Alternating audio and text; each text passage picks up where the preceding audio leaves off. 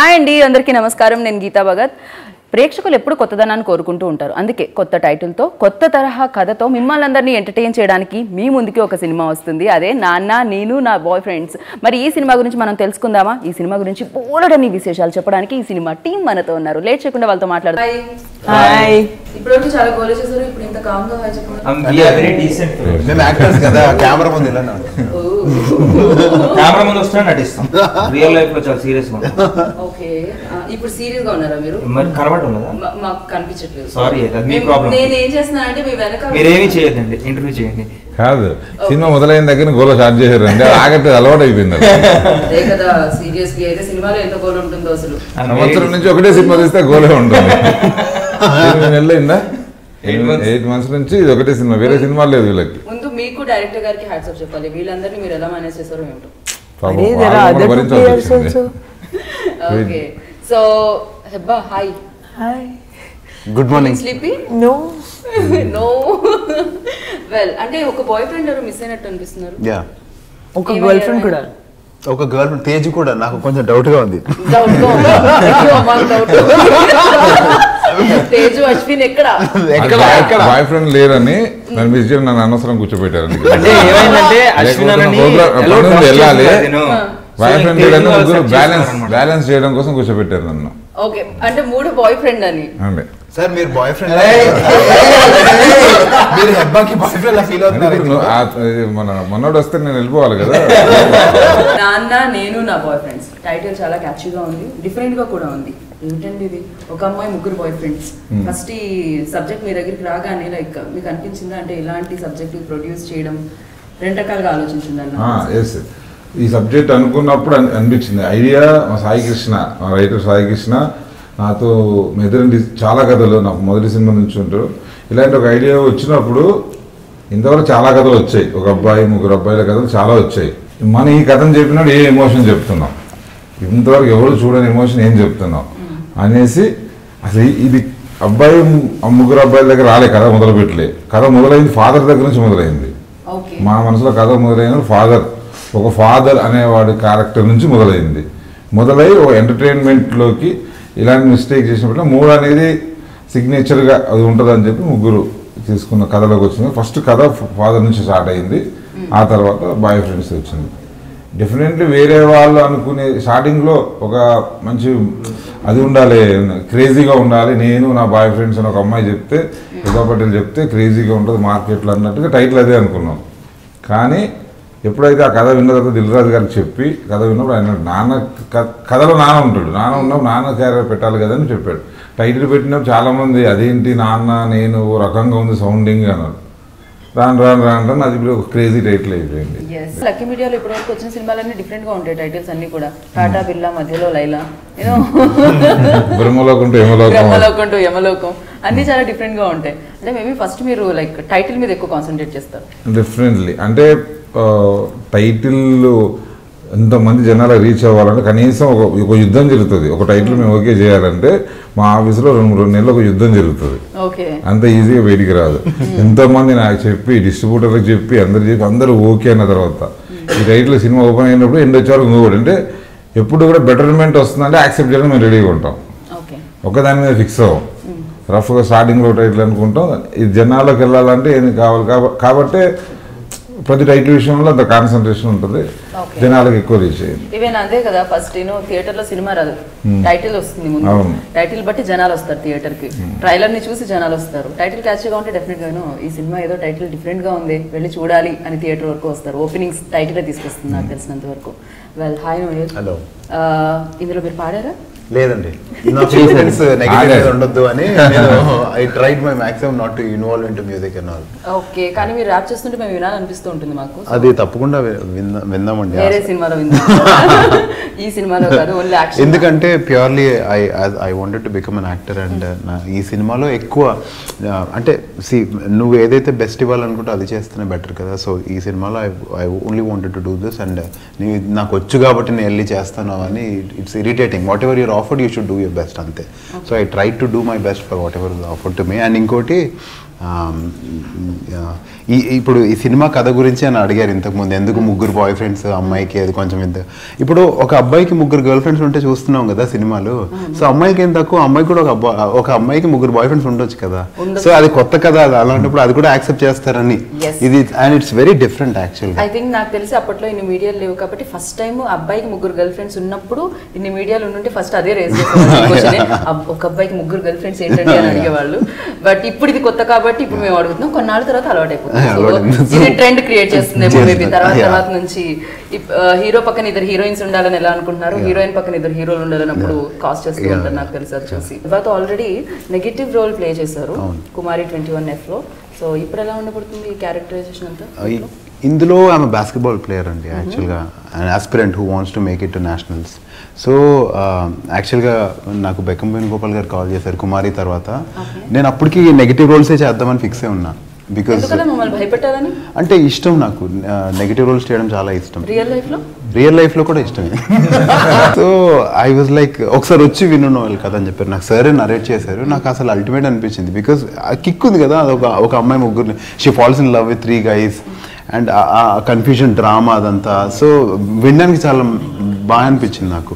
So అప్పుడు వినడానికి బాగా అనిపించింది అంటే వాళ్ళు అనుకుంటున్నారు. సో అండ్ ఆబ్వియస్లీ హెబ్బా అంటే she is a good friend, so friends మధ్యలో యువర్ యువర్ బెస్ట్, సో అది that was even more comfortable to work. Okay, who told అనలేదు ఇప్పుడు ఫ్రెండ్ అనగానే.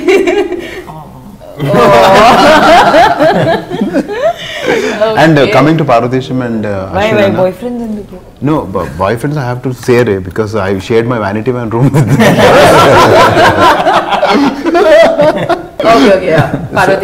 అశ్విన్ అన్న యాక్చువల్లీ ముందు నుంచి తెలుసు, ఓంకార్ అన్న ఆయన నన్ను టెలివిజన్కి ఇంట్రొడ్యూస్ చేసింది ఓంకార్ అన్న. సో ఆ ఫ్యామిలీతో నాకు ముందు నుంచే అనుబంధం ఉంది. సో నాకు చాలా హ్యాపీగా అనిపించింది ఆయనతో సినిమా చేస్తున్నంటే, ఓంకార్ అన్న కాల్ చేసి మాట్లాడారు అదంతా. And Parvateesam I met him on the sets. ఎంత డెడికేటెడ్ అంటే ఆ క్యారెక్టర్లోనే ఉంటాడు మనిషి, ఆ ఒక్క సినిమానే చేస్తాడు, అదే క్యారెక్టర్ అలానే మాట్లాడతాడు.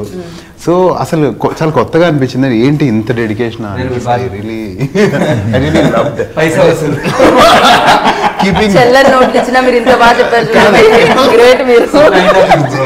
హార్ట్ ఫెల్ట్ కాబట్టి చెప్పా, లేదంటే మనీ ఫ్లో వేరులా ఉంటుంది కదా.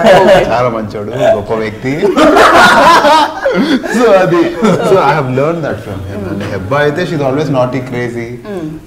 It's fun always, to work with her. కానీ ఇవాళే హెబ్బా ఇలా కామ్ గా కూర్చున్నారు, ఏమైంది? Hebah ultimate actor. ఎంత మంచి యాక్టర్ అంటే యాక్చువల్లీ తను పడుకుంది కానీ మీకు తెలియదు. Hebah hi good morning. Hebah పడుకోలేదు, మెల్కొని ఉంది. I heard every single word of everything that was said. మీరు చెప్పండి, లైక్ వీళ్ళు అడుగుతున్నారు నన్ను, ఒక బాయ్ ఫ్రెండ్ కి ముగ్గురు అమ్మాయిలు ఉంటే పెద్ద కొత్త కాదు కదా, యాక్సెప్ట్ చేస్తాం కదా, కానీ ఒక అమ్మాయికి ఎందుకు అడుగుతున్నారు అని. సో ఫస్ట్ మీకు చెప్పినప్పుడు ఈ సబ్జెక్ట్, సో మీరు కూడా ఒక అమ్మాయి ముగ్గురు బాయ్ ఫ్రెండ్స్ అని. No, I like the story instantly. Why? I don't have any hang-ups. I say like why. See, she has 3 boyfriends for a reason. She has an ulterior motive in head. She has a goal, she's doing it. Even when she's making that mistake, she's not realizing. So that's why I wouldn't do it in my real life, but in the movie she does it for a reason. So I didn't have any apprehensions. Like, there are 3 boyfriends, does it make me look like a bad girl? No, nothing of that sort. Okay, so first meeku ila ముగ్గురు bye friends ఉంటారు అని చెప్పినప్పుడు అడిగారా ఆ ముగ్గురు bye friends ఎవరు అని? That was my biggest concern. At least one of them should be nice. That was my concern. ఇది బాగుంది. ఓకే, ఎవరు నైస్ ఇంతకీ ముగ్గురులో? రమేష్ గారు. మీరు చెప్పండి, గోపి గారు నరేట్ చేశారు అని చెప్పారు తను నోయల్. అండ్ మీకు ఎలా వచ్చింది కాల్ ఫస్ట్? నాకు ఎవరి నుంచి వచ్చింది? మనిషి నుండి వచ్చింది. అంటే అవునా, వేరే వాళ్ళు కూడా ఫోన్లు వాడుతున్నారా? నాకు తెలియలేదు. అంటే ఎవరెవరు కాల్ చేస్తున్నారు, అదర్ ప్లానెట్ నుండి ఎవరో కాల్ చేస్తూ ఉంటారు నాకు.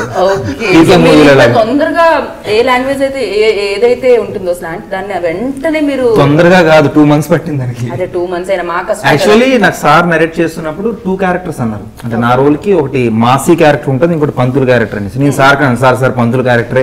మాసీ అంటే ఆల్మోస్ట్ అంటే రోజుల మారేలో కొంచెం మాసీ క్యారెక్టర్ ఉంటుంది, కొంచెం డిఫరెంట్ గా ఉంటుంది అనేసి. లేదన్నా మేము ఆలోచిస్తాం, ఏది మాకు ఫైనలైజ్ అయితే అది చేస్తాం అనేసి. ఒకసారి నాకు కాల్ చేశారు, నాన్న పంతులు క్యారెక్టర్ ఫిక్స్ అయింది అనేసి. I'm very happy. ఏ రోజైతే చెప్పారో ఆ రోజు నా కాల్ ఫ్రాక్చర్ అయింది. సో ఆ రోజు నైట్ 11:30కి వచ్చా అనుకుంటా సార్. వచ్చి సార్ ఇలా కాల్ ఫ్రాక్చర్ అయింది, సో 2 months పడుతుంది, ఇంకో యాక్టర్ని ఎదుక్కోండి మేబీ అంటే సార్కే. సార్ 2-3 వరకు ఆఫీస్లోనే ఉంటారు, అక్కడికి వెళ్ళరు. సో ఇంకా రాగానే లేదు నాన్న వెంటనే, అంటే కొంచెం కూడా ఆలోచించలేదు సార్, వెంటనే మేము వెయిట్ చేస్తానా అని అనగా ఐఎమ్ వెరీ హ్యాపీ. అంటే సార్కి నా మీద ఇంత నమ్మకం ఉన్నందుకు I'm very thank you sir, thank you so much. సరే, ఎందుకు 2 months ఆగి తన్నే తీసుకోవడానికి కారణం ఏంటి? సినిమా మొదలు పెట్టాము, తన ఒక 10 to 15 days వెయిట్ చేయాల్సి వస్తుంది. అంటే ఈ క్యారెక్టర్ ఇప్పుడు సినిమా నాకు ఎండ్ ప్రోడక్ట్ ఎలా వస్తుందో ఆలోచిస్తాను. ఇప్పుడు ఏం జరిగింది, దెబ్బ తగిలింది, ఇక్కడ ఏం జరిగింది, ఒరిజినల్స్ ఆడియన్స్కి ఈ సినిమా రిలీజ్ అయ్యే రోజు అక్కడ ఎవరెవరు ఉన్నారో తెలుసు కావాలి నాకు.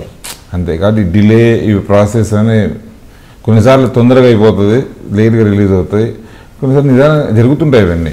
దానివల్ల చాలా డిలే అయింది ప్రాజెక్ట్. బట్ జరిగిన ప్రతి డిలే మేము ఉపయోగించుకున్నాం. అలాగే డైరెక్టర్ గారి గురించి చెప్పండి, భాస్కర్ బండి గారి గురించి. భాస్కర్ ఈ కథ మేము ఓకే అనుకున్న తర్వాత భాస్కర్ అప్పటికి నాకు 2-3 కథలు వేరే కథలు వచ్చి వినాయక్ గారి ద్వారా ఫోన్ చేయించుకొని వచ్చి కథలు వినిపించాడు. తర్వాత నేను దీనికి డైరెక్టర్ అనుకున్నప్పుడు మొత్తం రెడీ చేసి ఇస్తున్నాం, ఇంతమంది ఆర్టిస్టులని డీల్ చేసి కమర్షియల్ సినిమా చేయగలిగే కెపాసిటీ ఉన్న వాళ్ళు కావాలి. డైరెక్టర్ అంటే కథ చెప్పగానే డైరెక్టర్ అవుతున్నారు అవన్నీ ఉన్నాయి, కానీ వీళ్ళందరినీ 24 hours లీడ్ చేయగలిగి ఒకటి లేదు, ఇలా ప్రోడక్ట్ తీసుకోవడం అందరి చేత అలాంటి లీడర్ కావాలి, అలాంటి ప్రాజెక్ట్ని బాగా చేసేవాళ్ళు కావాలని డాక్టర్ తనతో మాట్లాడడం. తను చెప్పిన కథల జోనర్ కూడా ఇలాంటిదే, ఫ్యామిలీ ఎంటర్టైనర్స్, పక్కా మాస్ ఫ్యామిలీ ఎంటర్టైనర్. దానికి అడిగాను, నేను కథ వింటాను సార్ అన్నాడు. వేరే కథ చేయడానికి ఓకే, కథ వినగానే నచ్చింది ఆయనకి. అక్కడ నుంచి నేను చెప్పినప్పుడు కథలో లైన్ ఉంది, డైలాగ్స్ ఇట్లా ఏం లేవు. ఆ తర్వాత ఒక్కొక్కటి తన దగ్గరుండి చేయించుకొని సినిమా చేసి. సో ఇది సీరియస్లీ డిజైన్ కూడా, పోస్టర్ డిజైన్ చేయడం కూడా చాలా ఆలోచించేసినట్టు అనిపిస్తుంది. నాన్న దగ్గర పలక ఉంటుంది, నేను దగ్గర పుస్తకం ఉంటుంది, నా బాయ్ ఫ్రెండ్ దగ్గర మొబైల్ ఉంటుంది. సో దిల్ రాజు గారి ఐడియా. ఓకే, టైటిల్ నాన్న పెట్టిన తర్వాత ఈ ఐడియా ఇచ్చింది ఆయన్ని. సో అలాగే లైక్ దిల్ రాజు గారు ఈ సినిమా రిలీజ్ చేస్తున్నారు అన్నప్పుడు మీ యాక్చువల్లీ ముందు గోపి సార్ గురించి చెప్పాలి, ఎందుకంటే దిల్ రాజు గారు ప్రాజెక్ట్ లో అంటే నాకు తెలిసినంత వరకు తర్వాత he came in to it completely. యాక్చువల్గా నరేట్ చేసినప్పుడు నేను ఒక ఐడియా ఉంటుంది కదండి అందరికీ, నేను అదే ఐడియాతో మనం సెట్స్కి వెళ్తాం. కానీ ఇంతవరకు నేను విన్న కథల్లో ఏదైతే నరేట్ చేశారో అవి అలా తీశారు, ఇది నరేట్ చేసిన దానికంటే 100 times చాలా బాగా తీశారు. So it's very very happy అక్కడే. అండ్ దాని తర్వాత ఇంకా ఆ హ్యాపీనెస్ ఓవర్ఫ్లో అయిపోతున్నాను నేను. అప్పుడు దిల్ రాజు గారు వచ్చారంటే ఇంకా నేను బ్లాంక్ అయిపోయాను అనమాట, ఏంటిది ఏం జరుగుతుంది అని. So I was so happy. So shooting అయిపోయాక మీకు చెప్పారా ఈ విషయం? అంటే తర్వాత లేదు తెలుస్తూ ఉంటుంది, కానీ finally when it was decided it was like, అంటే నేను అప్పటి వరకే ఐ వాజ్ టోటలీ కంటెంట్, ఎందుకంటే the way it was short చెప్పిన దానికంటే 100 times బాగా వచ్చింది. సో అండ్ దిల్ రాజు గారు ఆయన పట్టిందల్లా బంగారం అంటూ ఉంటారు, ఆయనకు తెలిసిపోతుంది అనమాట ఏది హిట్ అవుతుంది సినిమా అని ఆయనకు తెలుస్తుంది. అండ్ గోపి గారు, దిల్ రాజు గారు అంటే ఎంత ఇష్టమో గోపి గారికి తెలుసు, ఆ విషయం ఆల్రెడీ అందరికీ తెలుసు మీకు ఎంత ఇష్టం దిల్ రాజు గారు అంటే. వెల్ హెబ్బా మీరు చెప్పండి, ఇప్పటివరకు చాలా క్యారెక్టర్స్ చేశారు మీరు తెలుగు సినిమాల్లో, అంటే అన్ని సినిమాలు హిట్ 4 సినిమాలు. సో ఇప్పుడు ఈ సినిమా వస్తుంది, ఈ సినిమాలో ఎలా ఉండబోతున్నారు మీరు? చీరలో కనిపిస్తున్నారు, చీరలో బైక్ డ్రైవ్ చేస్తూ. అది ఓన్లీ పోస్టర్ గురించి. Bikes are very unlucky for me. So me characterisation గురించి చెప్పండి దీంట్లో. She comes like she's a simple village girl. She tells her parents that she wants to go to the city and take up a job. She comes, her best friend, she comes and stays with her best friend. And she's just started to enjoy city life when her parents start imposing marriage on her. So just to escape that, she starts dating these 3 boyfriends. Ashwin ఇక్కడ లేరు కాబట్టి అశ్విన్ గురించి మాట్లాడదాం. అశ్విన్ ఎలా ఉంటుందండి? అశ్విన్ అంటే definitely ఒక full మూవీకి హీరోకి సరిపోయిన రేంజ్ క్యారెక్టర్ అనేది, ఒక డిఫరెంట్ క్యారెక్టర్. తనకు ఒకటి ఇష్టం ఉండదు. తను వీళ్ళిద్దరి మధ్యలో జరిగింది నిన్న చూసే డిటిఎస్లో సినిమా, ఆ ఇద్దరి మధ్యలో ఒక ట్రాక్ ఉంటుంది ఇద్దరిది, సూపర్ హైలైట్ సినిమాకి. అంటే బాగా వర్కౌట్ అయింది అశ్విన్ ఇది. ఎవ్వరి వాళ్ళకి వీళ్ళిద్దరు అంటే తన ముగ్గురితోటి 3 క్యారెక్టర్లు, పంతులతో తను చేసినప్పుడు క్యారెక్టరు, వీళ్ళతో చేసిన క్యారెక్టరు, తనతో చేసిన 3 క్యారెక్టర్లు సింగిల్ ట్రాక్ లో చూస్తున్నా కూడా మనకు ఆ వేరియేషన్ కనిపిస్తూ ఉంటుంది. ఒక దగ్గర ఉన్నట్టు కనిపిస్తుంది, వేరియేషన్ కనిపిస్తూ ఉంటుంది. Definitely full marks to Heba. గురించి మిమ్మల్ని అడిగితే ఇంకా బాగా చెప్తారేమో. సో ఈ ఫిల్మ్లో already music super duper hit. So which is your favourite number? నా ఫేవరెట్ సాంగ్ ఆల్వేస్ వెయిటింగ్ అండి. అండ్ దాని తర్వాత మౌనమా ఇస్ లైక్ అది ఆల్ టైమ్, ఇంకా అది ఎప్పుడు మన మైండ్లో ఉండిపోయేది. వెయిటింగ్ ఎందుకు ఇష్టం అంటే బికాస్ అది ఎక్కువ యూత్ కి కనెక్ట్ అవుతుంది. And it's how you feel when you start following in love, you always want to be with your girl friend అలా. సో నాకు మౌనం కూడా చాలా ఇష్టం. కానీ అదొక మూడ్ సాంగ్. అది you're not always in a sad mood, you're always fun, you're always in fun mood కాబట్టి అంత బ్రేకబుల్ మనకు కావు కాబట్టి రియల్ లైఫ్ లో. సో వెయిటింగ్ అనేది ఇట్స్ రియలీ అంటే మాస్ సాంగ్, ఒక సెట్ సాంగ్ అనేది ఎప్పుడు అనుకోలేదు. నాకు దూరం లేదు ఆ ఇమాజినేషన్. కానీ అది సినిమాలో జరగడం, అంత తొందరగా జరగడం నాకు చాలా హ్యాపీగా ఉంది. అండ్ సెట్స్ అవన్నీ కూడా అద్భుతంగా వేశారు. Thanks to Gopi sir, thank you sir. మాకు అసలు రచ్చ సెట్స్ ఇచ్చారు, మామూలుగా లేదా సాంగ్. సీరియస్లీ వెరీ అవసరం కదా. తేజస్విని స్పెషల్గా తన పారు దేవదాసుల సాంగ్, తేజు అతను చేసిన అన్ని క్యారెక్టర్లు చాలా చాలా చాలా పెద్ద క్యారెక్టర్స్ కొంత చేసింది. డెఫినెట్లీ తనకు చాలా కూడా చాలా పెద్ద పేరు వస్తుంది. సో లైక్ ఈ ఫిలిం చూసి థియేటర్ నుంచి బయటకు వచ్చేటప్పుడు ఆడియన్స్ ఏ మూడ్ లో వస్తారంటారు? అంటే నాన్నని గుర్తు చేసుకుంటారా? బాయ్ ఫ్రెండ్ మంచి ఫాదర్ సెంటిమెంట్ ఉంటుంది మూవీలో. 100% నాన్ననే గుర్తు చేసుకుంటారు. Likes the movie from the father point of view. అంటే మేము ఎలా అంటే అండి, సముద్రంలో అలలు లాంటి వాళ్ళం, వస్తూ ఉంటాం పోతుంటాం. ఆయన పెద్ద సముద్రం సునామీ లాగా వచ్చి అందరినీ తీసుకుని వెళ్ళిపోతారు. ఆయన మేము కనిపించిన తర్వాత ఏర్రా వీళ్ళంతా ఏమో గాన్. సో అలా ఉంటుంది. ఒక మంచి కథ ఉంది, దాన్ని ఫుల్ ఎంటర్టైన్మెంట్ గా చెప్పావు. మంచి కథ. ఈ రోజుల్లో కావాల్సింది ఎంటర్టైన్మెంటే కాబట్టి ఎమోషన్ ఈజ్ అలా అదొక నమ్మను. ఊరికే కామెడీ ఉన్నంత మాత్రాన సినిమా ఆడదు, సినిమా అంతా ఆడదు. సినిమా కథను మించిన కామెడీ కూడా ఉండొద్దు. మేము నమ్మేది కథకు తగ్గట్టు కామెడీ ఎంటర్టైన్ చేస్తూ కావాల్సిన సినిమా చెప్పాం. సో కథలో లీనమై ఉండాలి ఏదైనా. వెల్ హెబ్బా మీరు చెప్పండి, రావు రమేష్ గారితో వర్క్ చేయడం. Everything he does is perfection. But it turned out to be quite easy actually. He was very sweet, very nice, very fatherly.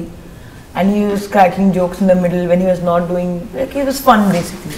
Okay, మీరు ఇంతకుముందు చూసారా రావు రమేష్ గారు చేసిన ఫిలిమ్స్ని? ఎందుకంటే ఆయన ఏ పాత్ర చేసినా అందులో లీనమైపోయి చేస్తూ ఉంటారు.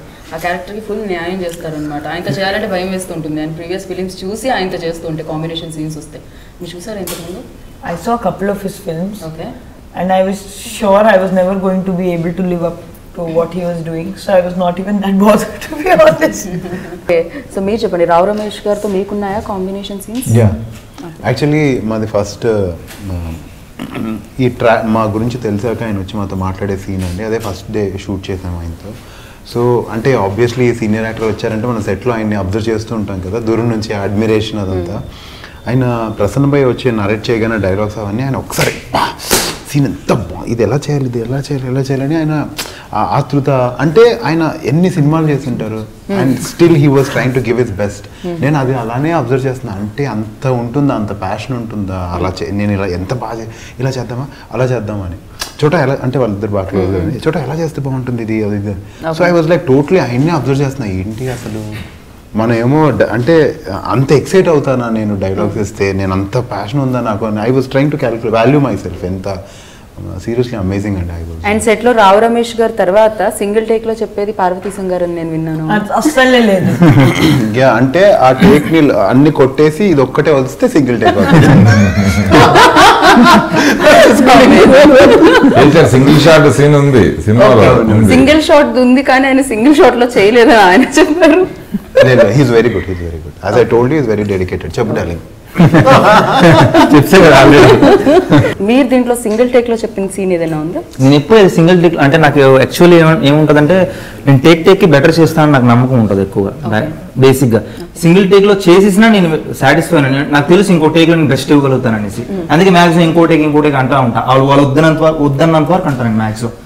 ఏ సినిమాలో ఏ టేక్ చేసిన ఇప్పుడు వచ్చి కేరింత రోజులు మారే ఏ టేక్ చేసినా ఇంకోటి చేస్తాను సార్ అంట. వాళ్ళు లేదన్న బాగానే ఉంది అన్నంత వరకు అంట. ఇప్పుడు అది నాకు ఇష్టం, ఎందుకంటే ఎక్కువ టేక్స్ తీసుకోవడం నాకు ఇష్టం. నాకు ఏమనిపిస్తుంది అంటే ఒక టేక్ 100 టేక్స్ తీసుకోవాలని ఉంటుంది నాకు. ఒక సీన్ నిజం ఫ్రాంక్ గా చెప్తున్నాను, నాకు అలా ఉంటుంది ఇప్పుడు కూడా. ప్రతి టేకు ఇంకో టేక్ చేద్దాం అనేసి. ఎందుకంటే అంటే బేసిక్లీ నేను థియేటర్ బ్యాక్గ్రౌండ్ వచ్చాను కదా. సో నాకు అనిపిస్తుంది ఇంకా బెటర్ ఏమైనా ఉంటుంది, ఇంకా బెటర్ ఉంటుంది అనేసి. బట్ అన్ఫార్చునేట్లీ అంటే మూవీస్ లో కుదరదు కదా, ఆ టైం కుదరదు. బట్ మాక్సిమం ట్రై చేస్తా ఇంకో టేక్ అడుగుతా. Okay. వాళ్ళు నన్ను తిట్టుకున్నా లేదా ఇంకొకటి చేద్దాం అనేసి అడుగుతా. హెబా చెప్పండి సినిమాటోగ్రఫీ గురించి. ఇంట్లో మీరు చాలా అందంగా కనిపిస్తున్నారు. That's the most exciting thing for me in the film is Chota sir. Away I think the most, like, you can easily call him the backbone of this film, and more importantly, he's been such a fun person. He's been helpful. There's this scene in the climax where I knew I was going to keep making mistakes, and the first thing he came and told me was, you want to give 1-1-2 lines, you do that. You want to take 100 takes, you take. You want to do it tomorrow, you take. Full flexibility he gave. I think I managed to pull off that scene because maybe Chota sir showed so much confidence that you will be able to do it, and also because Prasanna helped me a lot. Okay Prasanna అనగానే ఇప్పుడు మనం whistles చేయాలి. Yeah అంటే నాకు అనిపిస్తుంది అంటే చోటా sir and Prasanna గారు is the back bone for the movie. ఎందుకంటే ఫస్ట్ రోజు నేను లొకేషన్కి వెళ్ళినప్పుడు చాలా భయపడిపోయాను, ఎందుకంటే ఈజ్ లెజెండరీ డిఓపి రైట్. అంటే బయట వింటాం కదా, ఈజ్ వెరీ స్ట్రిక్ట్, టైంకి వెళ్ళాలి, కొంచెం షార్ట్ టెంపర్ అని నేను విన్నది, ఎంత నిజమో నాకు తెలియదు. వన్స్ నేను సెట్లోకి వెళ్ళిన తర్వాత ఆయన ఒక ఫ్రెండ్లీ ఎన్విరాన్మెంట్ క్రియేట్ చేశారు ఆయన. నేను చాలా భయపడిపోయా, డైలాగ్ కూడా మర్చిపోయా. నాన్న ఓకేనా, ఫీల్ ఫ్రీ, మంచిగా కామిక్గా మాట్లాడడం, మంచి హ్యూమరస్గా జోక్స్ చేయడం, అంటే ఒక ఫ్రెండ్లీ ఎన్విరాన్మెంట్ క్రియేట్ చేశారు. Don't worry, be friendly with me అని టైప్లో. ఇంకా సో ఫస్ట్ టేక్ చేస్తాను. బేసిక్ నాకు ఒక బ్యాడ్ హ్యాబిట్ ఉంది కదా, ఇంకో టేక్ అనేసి భయపడ్డా, కామ్గా ఉన్నా. అలా చూస్తున్నాను, ఎవరైనా అడుగుతారని, సార్ నాన్న ఇంకోటి చేస్తావా అనేసి అన్నారు. చేస్తాను సార్. నాన్న నువ్వు 20 టేకులు కావాలని నేను చేస్తాను, డోంట్ వరీ ఓకేనా. అది ఒకసారి నీకు గుర్తుందా బ్రో, మనం హాస్పిటల్ సీన్ చేస్తున్నప్పుడు కొంచెం ముందుకు వెళ్తే అక్కడ లైటింగ్ ఉండదు అనమాట. సో లైటింగ్ లేదా నేను ముందుకు వెళ్ళడం లేదు, రిహార్సల్స్లో కొంచెం ముందుకు వెళ్ళా. ముందుకు వెళ్తుంటే వెళ్ళినా పర్వాలేదు సార్, ఇక్కడ లైటింగ్ ఏంటంటే, డోంట్ వరీ నాన్న, నువ్వు ఎక్కడ ఉంటే అక్కడే నేను కెమెరా పెడతాను, ఎక్కడ ఉంటే అక్కడే లైట్ పెడతాను, రిస్ట్రిక్షన్స్ ఏం లేదు, ఫీల్ ఫ్రీ, ఎలా అనిపిస్తే అలా యాక్టింగ్ చేయనేసి. అంత ఫ్లెక్సిబిలిటీ నాకు ఇవ్వలేదు. అనలేదు ఎక్కడ ఉంటే అక్కడ కెమెరా పెడతాను అని అనలేదు. She is very good actors right, no need. Okay, తను తొందరగా కాంప్లిమెంట్ క్యా వదరు ప్రైజ్ కర్ రహా నా, ఇట్స్ బిగ్ కాంప్లిమెంట్. అది యాక్చువల్లీ మాకు తెలిసిపోయిందండి, చాలా తొందరగా డైలాగ్ నేర్చేసుకొని చాలా తొందరగా on the spontaneous. yes you I'm talking to you. So నాన్న నేను నా బాయ్ ఫ్రెండ్ ఈ ఫిలిం ద్వారా మరింత పెద్ద సక్సెస్ మీరు అందరూ అందుకోవాలని నేను మనస్ఫూర్తిగా కోరుకుంటున్నాను. ఈ సక్సెస్ ఇలానే కొనసాగాలని కోరుకున్నాను హెబా ఈ సినిమా ద్వారా. Thank you so much. Thank you. Please subscribe. Please do subscribe. Please subscribe. Please subscribe. Please subscribe to our YouTube channel. All the best.